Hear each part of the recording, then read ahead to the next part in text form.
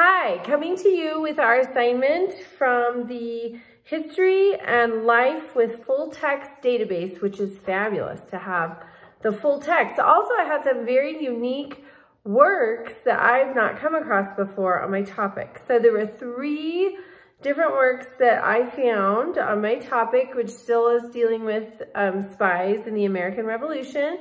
The first one is by Michael McHugh, and he discusses that there was a publication in 1827 by a gentleman named John Howe. He was supposedly the author, and it was supposedly his journal that was being published by a New Hampshire printer, but and many historians, notable historians, took it as gospel, you know.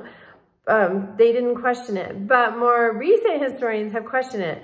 And in 1993, Daniel Williams is a professor of English, so not history, but English, at University of Mississippi, and he said that Howe's journal was no more than a calculated hoax created by the publisher.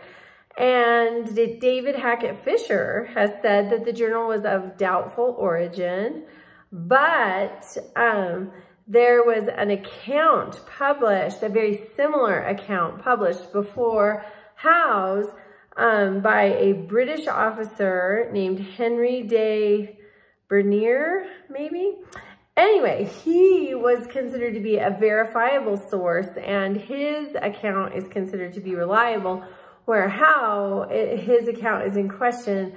And so that is really fascinating. And in a less documented time, you know, like we can't go look and see if John Howe had Facebook. So in a less documented time, these are some of the issues that we run into as historians. Okay, and then John Reisch, maybe? I don't know how to pronounce his last name. But he has a fabulous article. It's just a teeny tiny little article in an American history journal, but it gives tons of potential search term ideas such as spy methods, codes they used in their letters, and it's very, very helpful. He's reviewing a website that is designed to showcase 12 spy letters from Sir Henry Clinton, but within that reviewing, I found many good resources such as search terms that I will use in the future. Then Serena Zabin has an article which is a review of a book. The book is The Martyr and the Traitor, Nathan Hale and Moses Dunbar.